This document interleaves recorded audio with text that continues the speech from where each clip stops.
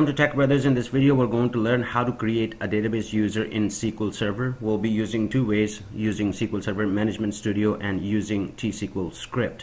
Keep in mind that there are a couple ways that you can create database user.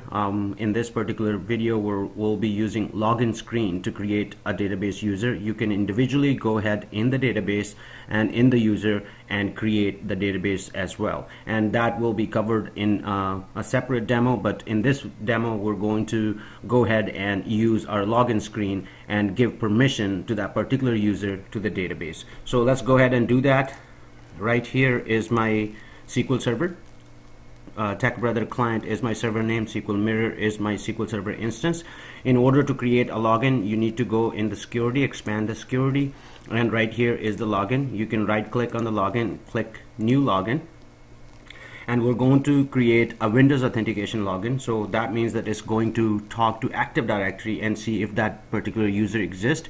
If that particular user exists, then it's going to go and get the Windows authentication. This way we don't have to put password or anything. It's all managed by the Active Directory. So we're going to go ahead and click on search. And right here, the location, this TBS client is the server, but we want to, this is the local. We're going to go ahead and do our Active Directory, which is entire directory right here. Click OK. And we're going to go ahead and search and verify that this user exists.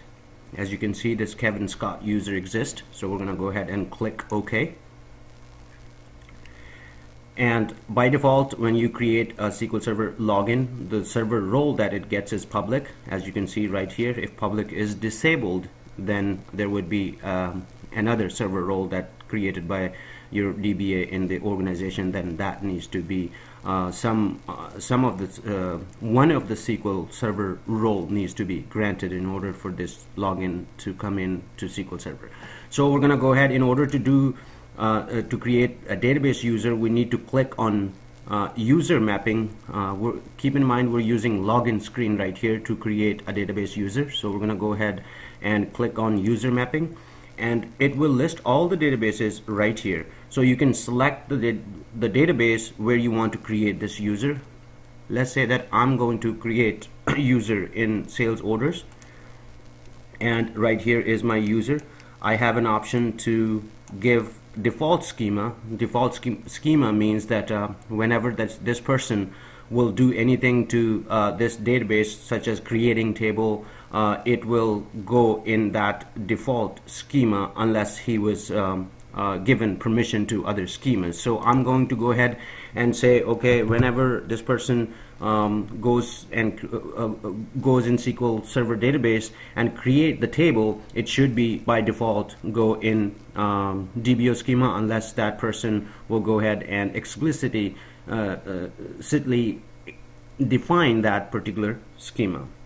So this user would have an option by default. If it doesn't define the schema, then it's going to go ahead and create in DBO schema. So I'm going to go ahead and do the DBO, and right here are the database role. So whatever the database role that you wanted to give to that particular user, in my case I'm going to give a read permission to this particular user, which is Kevin Scott. So we're going to go ahead and choose database underscore reader.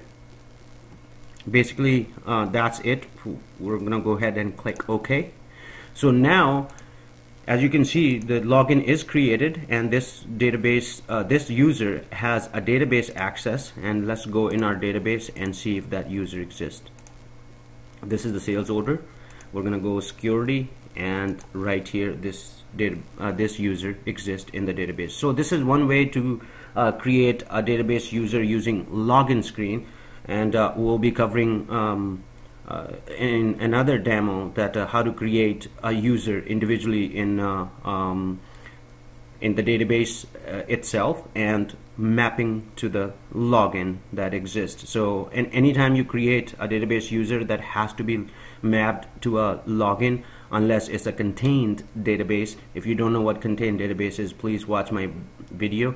That in contained database, you don't have to have a login to connect to SQL Server. But in normal databases, when you create database user, it has to be mapped with a login, otherwise that particular user will not be able to get into the SQL Server. So we're gonna go ahead and delete this user, and use our SQL script, and we're going to go ahead and delete the login as well.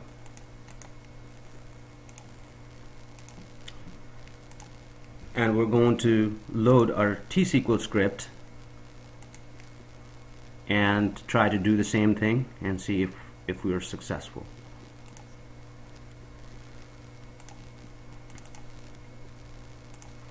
Alright, let's go through quickly through this script.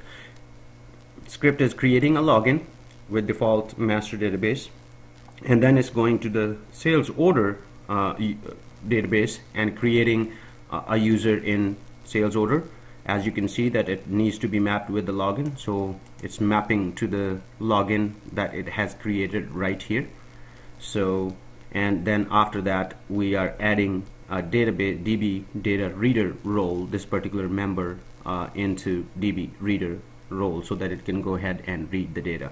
So we're gonna go ahead and run the script. As you can see, the script completed successfully. We're gonna go ahead and see that if that user is there. User is right here. This is the login.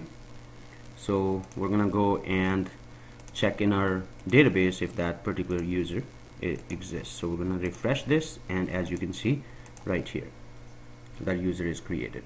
So basically this is it. This is how you create a database user in SQL Server using login screen, and we have done using SQL Server Management Studio, graphic user interface, and using T-SQL script. And I hope this video helps.